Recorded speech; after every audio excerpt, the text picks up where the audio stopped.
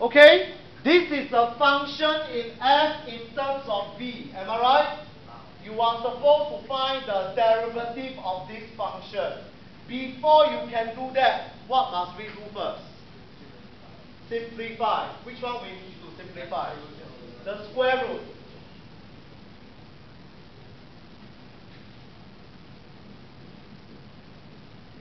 Can you see these are two composite functions, two bracket terms, one term multiplied by the other term.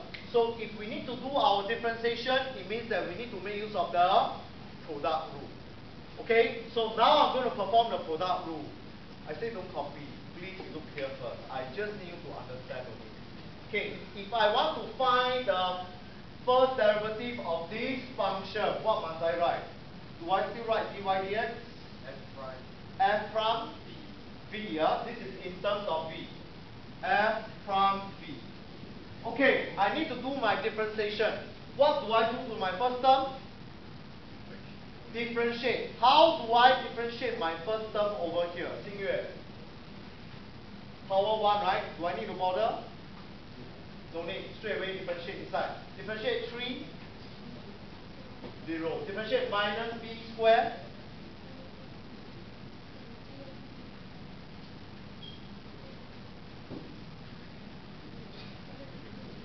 Negative 2b, not negative b. Bring down the power, reduce the power by 1. Are we done for the first one? Once you have differentiated the first term, what do we do? Keep the second. So I just continue to write. Plus. Differentiate the second now. Kai-Chen, can you help me do the differentiation for the second one? Half. Bracket. Power.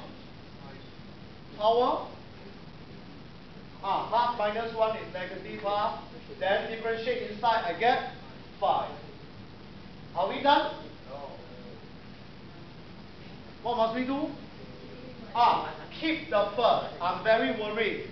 You are so happy you differentiated. A lot of times you forget to keep the first. So remember, you need to keep the first. Okay, now comes the part Qiao sure blur already. Factorize. Okay, Qiao, tell me. We go term by term.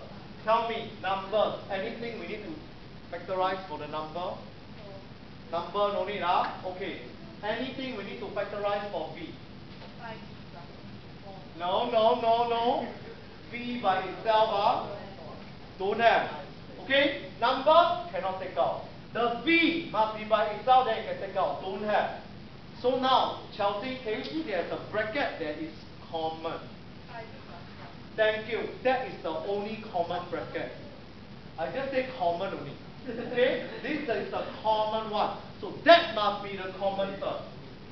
Chelsea, when we take out the common bracket, just like previous, we take out with the one for bigger power or smaller power. Smaller. Half and negative half. Which one is smaller? Then we are ready. Okay? What is left inside here? Do we continue writing minus 2v? Yes. Chelsea, we took out this bracket term.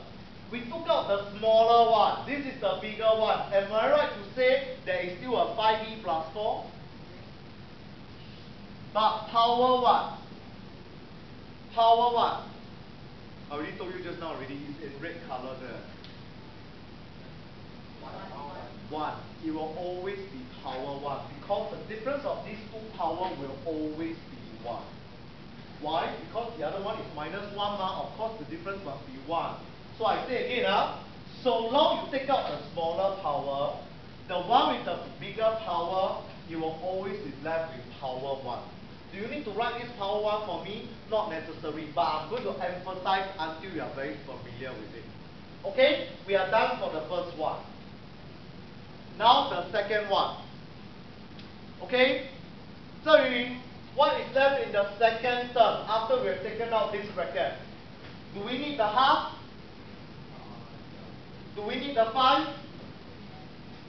Okay, so let me write a 5 over 2. Agree?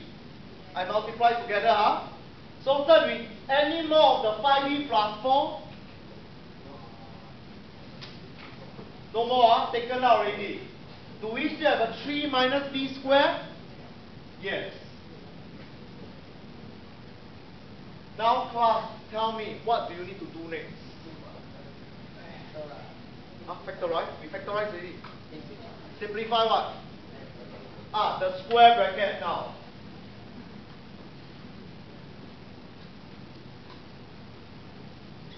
Okay, everything term by term multiply inside.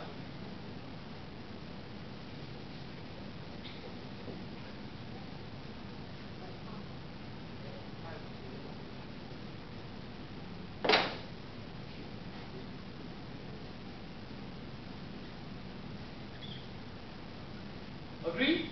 Yes. I only simplify. Now, we have to simplify further.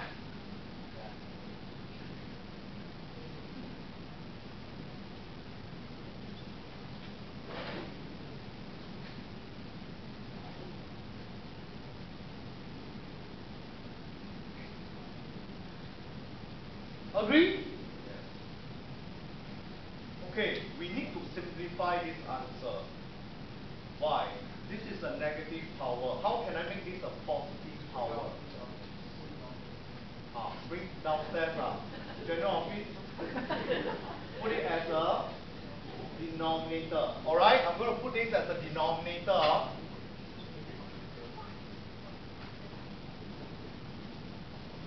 Agree? Yes.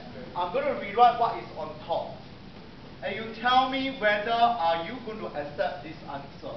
No. Why not? Can I have a fraction in a fraction? We can't have a fraction within a fraction. So how can we remove the fraction? Times 2 on top means you must multiply by 2 below.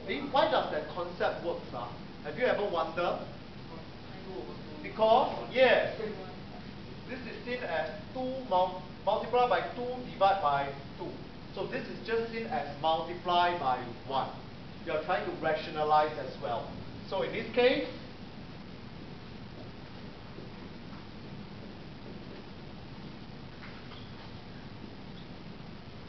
instead of writing a power half, I can write as a square root as well. Of course, if you want to write by a power half, you can still do so. Alright, this is a very popular question. Not that it's difficult, the only thing is I will definitely give you a square root. Subsequently, I will give you a cube root. Okay, for sure. Can? Yes. This one worth how many marks? The difficulty level, usually this kind of question 4. But this is a giveaway question. I cannot change. The only thing I change is the number. We just have to practice and you will get familiar with it. Alright, I will give you some time to copy down.